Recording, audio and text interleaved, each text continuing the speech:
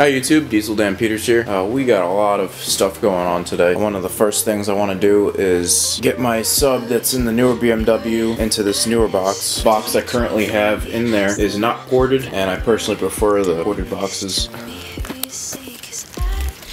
This is the box I'm replacing with that one.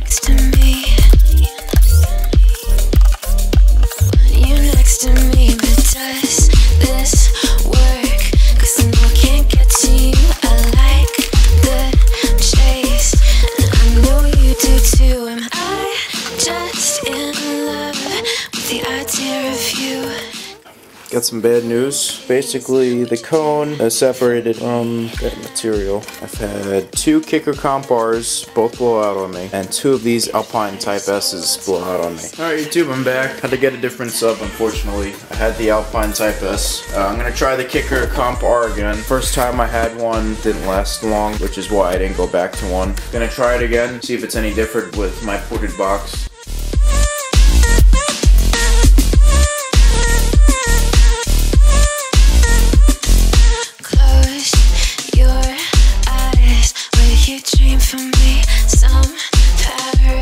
Finally got the sub in the box. Now I just gotta put the screws on.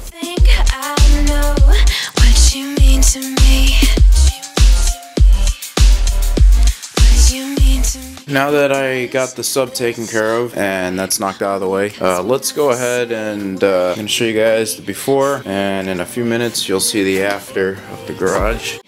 Waiting for the perfect way, time zone speak.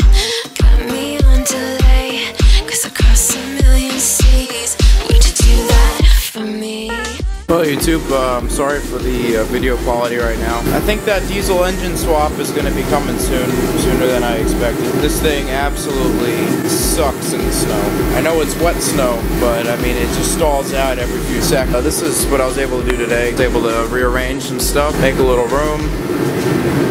Didn't get a lot done honestly, but when it takes you 2 hours to plow a little tiny driveway, it's gonna ruin your day a little bit. But alright YouTube, Diesel Dan Peters signing out. Screw geography, but would you do that for me?